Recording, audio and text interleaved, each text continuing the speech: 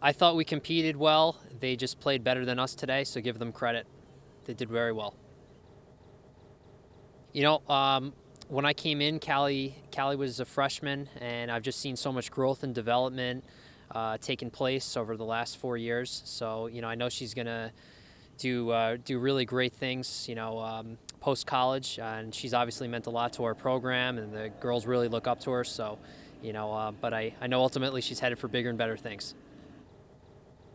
Well, we just have to get a really good week of practice, stay positive, and just work on the things that we need to correct this upcoming week.